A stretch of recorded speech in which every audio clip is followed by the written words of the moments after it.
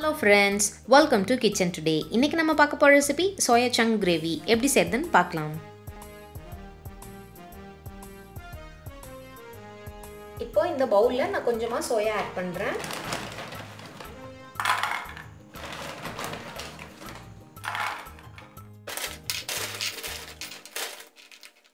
நான் இன்னைக்கு இவ்ளோ சோயா எடுத்துர்க்கேன். இந்த தண்ணியில ஊற வச்சிரலாம். சுடு தண்ணி எல்லாம் தேவையில்லை, பச்சை தண்ணியை ஆட் பண்ணிக்கலாம்.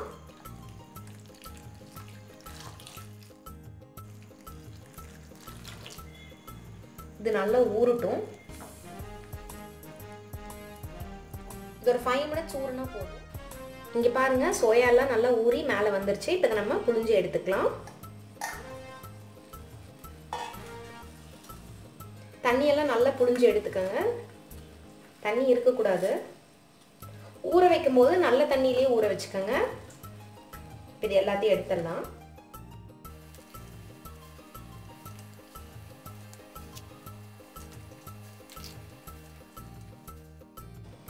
அவ்வளவுதான், நம்ம பிழிஞ்சு எடுத்தாச்சு. இப்போ நம்ம கிரேவி செய்ய ஆரம்பிச்சிடலாம். இப்போ பேன்ல கொஞ்சமா குக்கிங் ஆயில் ஆட் பண்ணிக்கலாம்.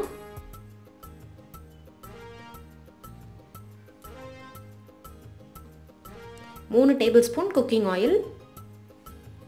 எண்ணெய் நல்லா சூடாகட்டும். எண்ணெய் சூடானதும் வெங்காயம் ஆட் பண்ணிக்கலாம். ரஃபாக சாப் பண்ணி வச்சுருக்கேன் 2 பெரிய வெங்காயம்.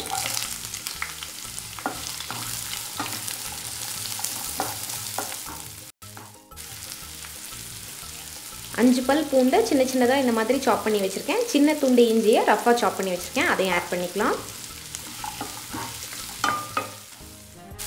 ஒரு பெரிய சைஸ் தக்காளி, அதுவும் இந்த மாதிரி ரஃபாக சாப் பண்ணி வச்சுருக்கேன், அதையும் ஆட் பண்ணிக்கலாம். எல்லாம் சேர்ந்து நல்லா வணங்கி வரட்டும். தக்காளி வெங்காயம் எல்லாம் நல்லா வணங்கி வரட்டும். தக்காளி வெங்காயம் எல்லாம் நல்லா இந்த அளவுக்கு வணங்கி வந்ததும் நம்ம ஸ்டவ்வை ஆஃப் பண்ணிடலாம். இந்த மசாலா நல்லா ஆறிடுச்சு, ரூம் டெம்பரேச்சருக்கு வந்துருச்சு. இதை வந்து நம்ம ஒரு மிக்ஸி ஜாருக்கு ட்ரான்ஸ்ஃபர் பண்ணிடலாம். மைய அரைச்சு எடுத்துக்கலாம். நல்லா ஃபைன் பேஸ்டா அரைச்சு எடுத்துக்கலாம். பாருங்க நல்லா இந்த அளவுக்கு மைய அரைச்சு எடுத்தாச்சு. இப்போ நம்ம கிரேவி செய்ய ஆரம்பிச்சிடலாம். இப்போ அதே பேன்ல கொஞ்சமா குக்கிங் ஆயில் ஆட் பண்ணிக்கலாம். எண்ணெய் சூடானதும் ஒரு பட்டை, 2 கிராம்பு, ஒரு பிரிஞ்சி இலை ஆட் பண்ணிக்கலாம். இப்போ ஸ்பைசஸ்லாம் செவந்ததும் நம்ம அரைச்சு வச்சிருக்க பேஸ்ட் ஆட் பண்ணிக்கலாம். ஆனியன் தக்காளி பேஸ்ட்லாம் ஆட் பண்ணிக்கலாம்.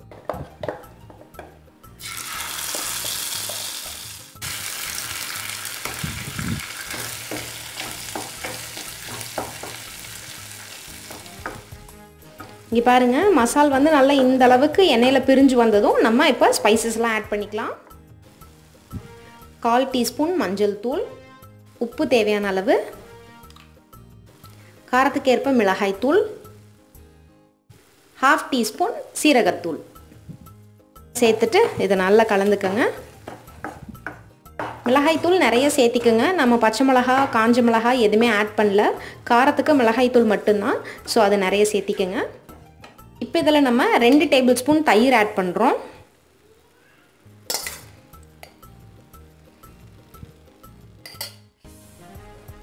தயிர் ஆட் பண்ணிவிட்டு நல்லா கலந்துக்கங்க. தயிர் எதுக்கு ஆட் பண்ணுறோன்னா சோயா வந்து நல்லா சாஃப்டாக வரும், அதுக்காக தான் நம்ம தயிர் ஆட் பண்ணுறோம். இது ஒரு 2 minutes அப்படியே இருக்கட்டும். அப்புறம் நம்ம சோயாவை உள்ளே ஆட் பண்ணிக்கலாம். இப்போ நம்ம எடுத்து வச்சுருக்க சோயாவை உள்ளே ஆட் பண்ணிக்கலாம். ஆட் பண்ணிவிட்டு இதை நல்லா கலந்துக்கலாம். இப்போ இதை நல்லா கலந்தாச்சு. இப்போ இதில் ஒரு 1/2 டம்ளர் தண்ணி ஊற்றி நம்ம கலந்து வச்சிடலாம். 1/2 டம்ளர் மட்டும் போதும். ஊற்றிட்டு இதை அப்படியே ஒரு 5 minutes வச்சிடலாம். இது நல்லா கொதிச்சு வரட்டும். இதை நம்ம ஒரு லிட் போட்டு க்ளோஸ் பண்ணி வச்சிடலாம். இது அப்படியே ஒரு 5 minutes இருக்கட்டும். 5 minutes ஆச்சு. லிட் ஓப்பன் பண்ணி பார்க்கலாம். சூப்பராக நம்மளோட சோயா சங்க் கிரேவி ரெடி ஆயிருச்சு. இதில் சின்ன சைஸ் சோயா கூட இருக்குது, அது கூட ஆட் பண்ணிக்கலாம், நல்லாயிருக்கும். அவ்வளோதான், ரெடி ஆயிடுச்சு. ஸ்டவ்வை ஆஃப் பண்ணிக்கலாம். நீங்கள் கஸ்தூரி மேத்தி கூட போட்டு சர்வ் பண்ணிக்கலாம், அந்த ஃப்ளேவர் நல்லாயிருக்கும். இல்லைன்னா கொஞ்சமாக மல்லித்தலை போட்டு கூட சர்வ் பண்ணிக்கலாம். அவ்வளோதான், இப்போ நம்ம சர்வ் பண்ணிக்கலாம். அவ்வளோதான். இங்கே பாருங்கள், சூப்பராக நம்மளோட சோயா சங்க் கிரேவி ரெடி ஆயிருச்சு. இது இட்லி, தோசை, சப்பாத்தியோடலாம் சூப்பரான ஒரு காம்பினேஷன். கண்டிப்பாக இந்த ரெசிபியை ட்ரை பண்ணி பாருங்கள், உங்களுக்கு பிடிக்கும். ரெசிபி பிடிச்சிருந்ததுன்னா கிச்சன் டுடேக்கு சப்ஸ்கிரைப் பண்ணுங்கள். தேங்க்யூ.